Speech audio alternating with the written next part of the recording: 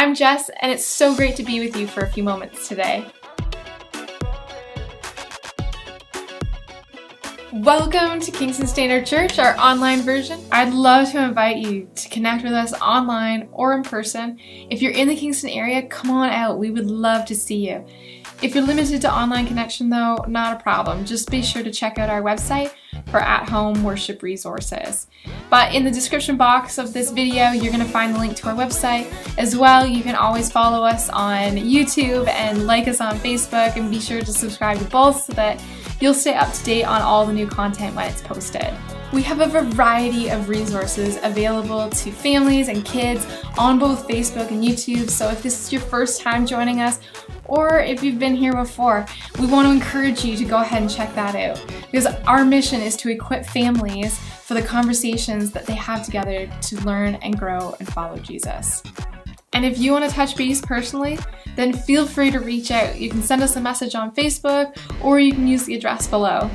So let's dive in and see what we're going to learn about today. I've mentioned before how I was in a season of waiting when it came to one of my first ministry roles. I had prayed in September of that year to have an opportunity to work with a certain pastor at some point before he was done and retired in ministry. And so then September became October and November and December, January and February and March. And it just seemed like it was taking forever, because I'm living inside my own head and I'm thinking about this, and every moment of every day I'm wondering, is today going to be the day that he calls? And in our group of churches, most pastoral hires happen in the early spring, like February, March, and I'm praying and it's now April.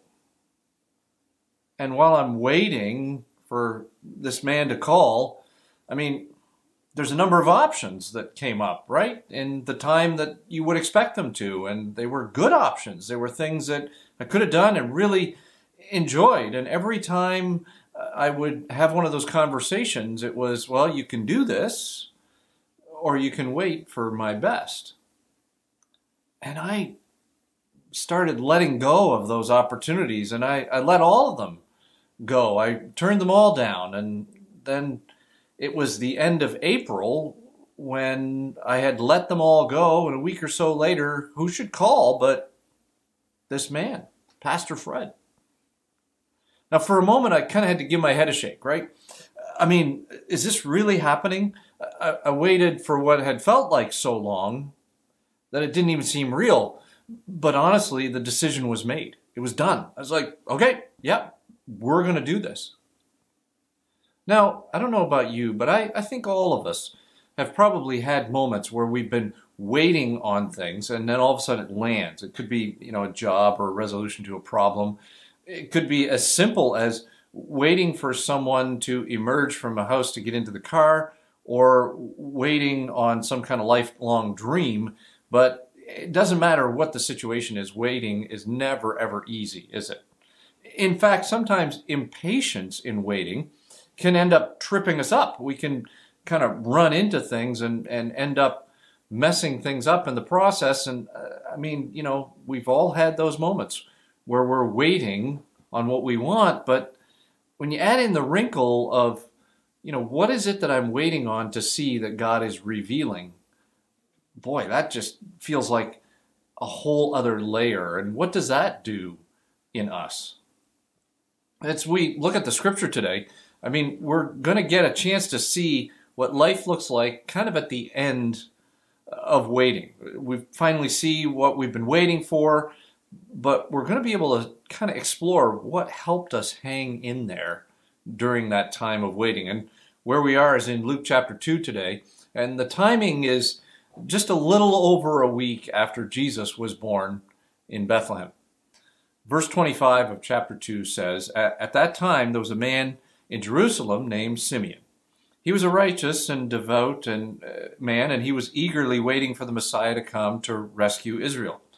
And the Holy Spirit was upon him and had revealed to him that he would not die until he had seen the Lord's Messiah.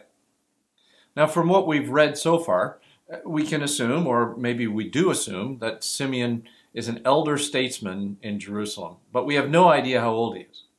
And we have no idea how long he's been waiting, hanging on to this promise. And we have no idea how many days he's gone to the temple to realize, okay, it's not today. You know, that's a difficult place to be in. Strange, isn't it? I mean, you're kind of living in the here and now, but also there's this not yet thing that's happening. And some have described it as the land in between. We've kind of left what we knew and we're not quite all the way to what we hoped for. And sometimes we're waiting, maybe not patiently, but sometimes patiently for whether it's direction or opportunity or love or a change. And in Simeon's case, to see this turning point that God has promised to show him. So, after a long series of days that just pretty much look the same for Simeon, verse 27 continues. It says, that day the Spirit led him to the temple. So when Mary and Joseph came to present the baby, Jesus, to the Lord as the law required, Simeon was there. And he took the child in his arms and praised God, saying, Sovereign Lord, now let your servant die in peace. As you have promised, I have seen your salvation, which you have prepared for all people. He is a light to reveal God to the nations, and he is the glory of your people, Israel. Now, this is an incredible moment for Simeon, right? I mean, this is the experience he's been waiting for. And I don't know about you, but as I mentioned earlier, sometimes when that moment actually comes, it's a little jarring. I mean, is this really happening? I've been waiting so long for this. I can't believe it's actually happening right now.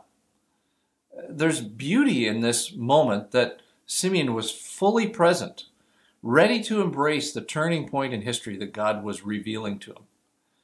And he continues in verse 33. Jesus' parents were amazed at what was being said about him. Then Simeon blessed them.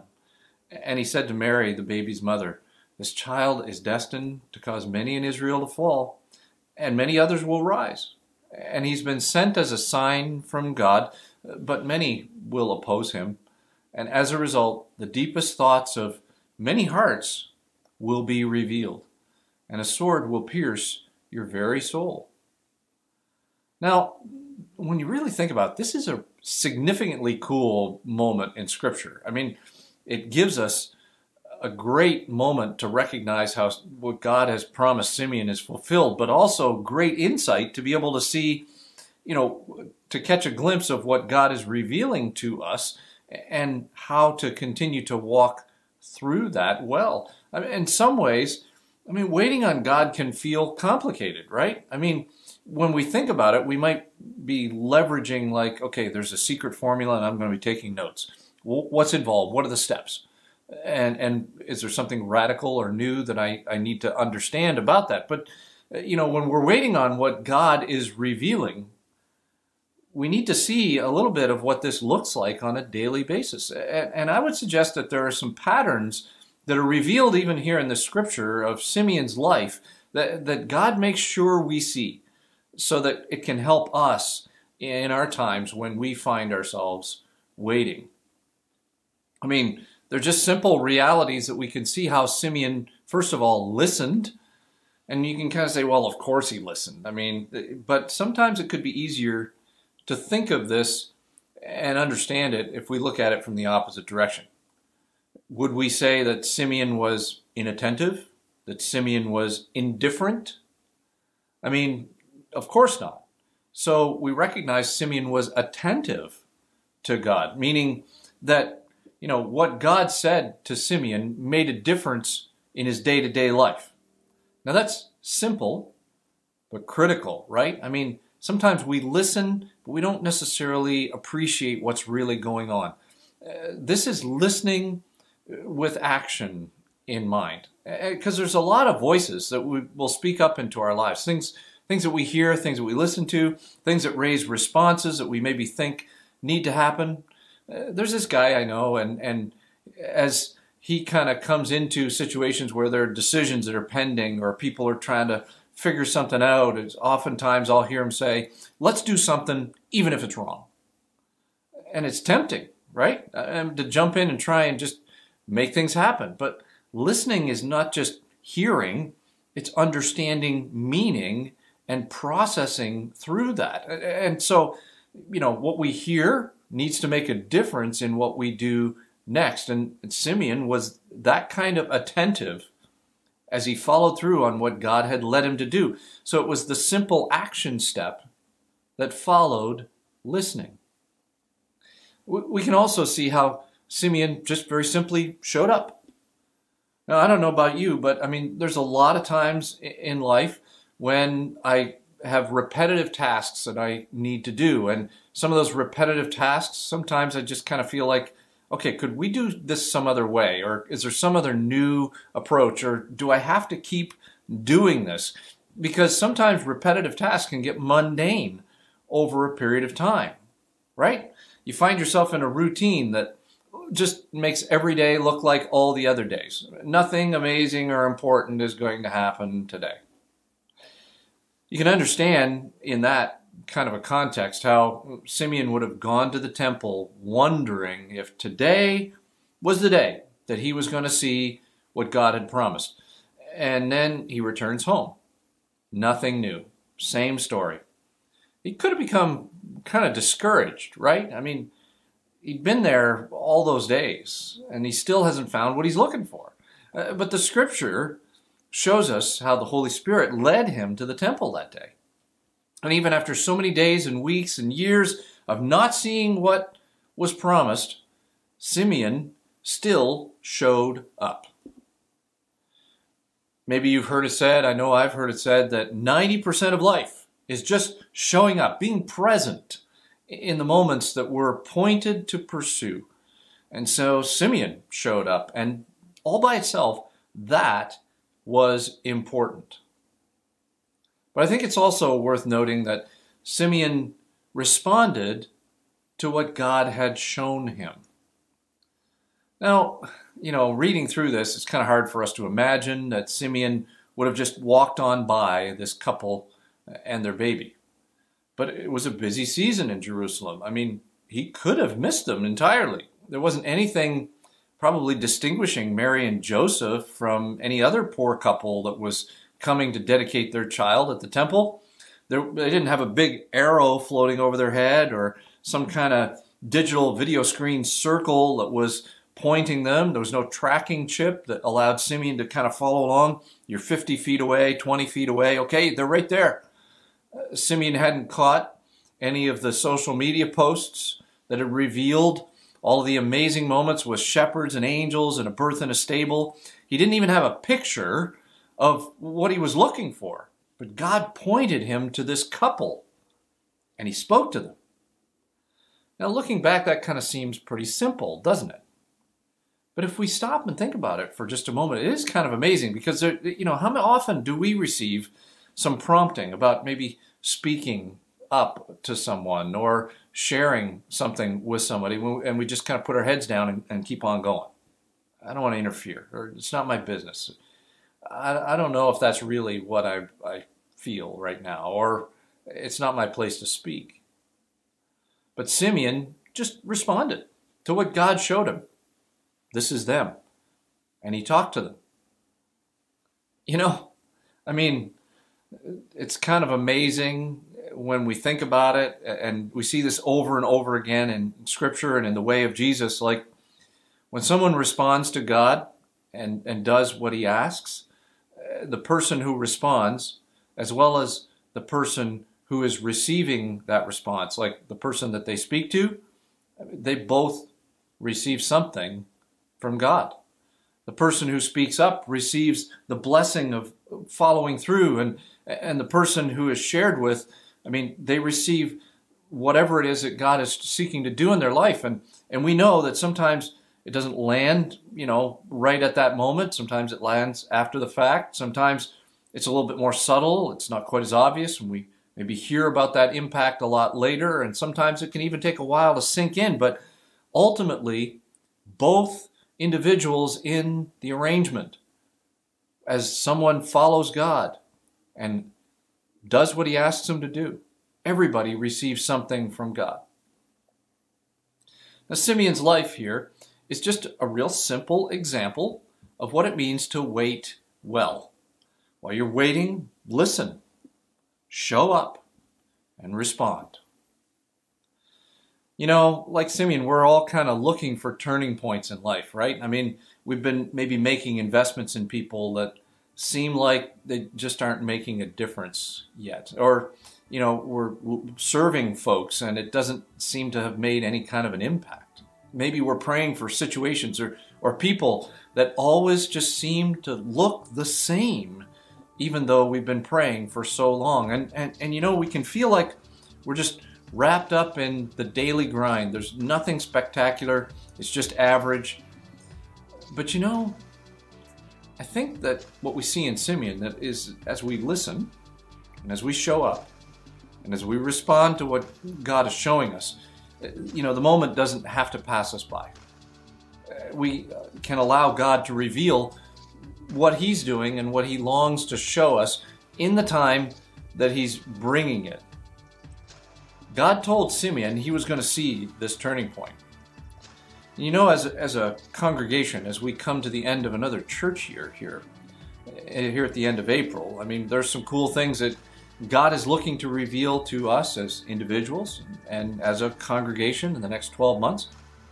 And the payoff is to see the turning points that God wants to reveal. A little bit like the way Simeon saw it. And when we think about that, I know I want to see those turning points. And I'd love it if you were part of that journey with us too. Let me pray for us today. Father, we thank you for your goodness to us. We thank you for how Simeon's life is just a very simple example of what it means to wait well, to listen, to show up, and to respond to what you're showing us. And so, God, I pray that you'd help us if we find ourselves in a period of waiting. Whatever that waiting looks like, I pray that you'd help us to listen and to show up and to respond to you as we walk with you through this time in our lives. And as a congregation, as we continue to look to you for what you are doing in us and with us, I pray that you'd help us to listen well, to show up well, to respond to you well. So that as we're waiting on you and as you direct us, the moments that you're looking to reveal are things that we don't end up passing by and missing. We love you and we thank you for your kindness, your goodness to us today. You could do everything that you need to do in this world completely without us, but you choose to involve us. And so thank you for that privilege of being a part of what you're doing in the world, in your kingdom. And I pray that you'd help us to have a mindset, to listen, to show up, and respond as we work with you and as we walk with you. In your name I pray. Amen. Thanks again for joining us today. Be sure to subscribe to our YouTube channels, or if you're watching this on Facebook, then you can like and follow us there. And it would mean so much to us if you took a moment to comment, like, and share this video so that others are able to enjoy it as well. And hey, if you're in the Kingston area, come on out. We would love to see you. Please know though that you are loved and that we're praying for you. And we certainly appreciate your prayers too. We'll see you soon.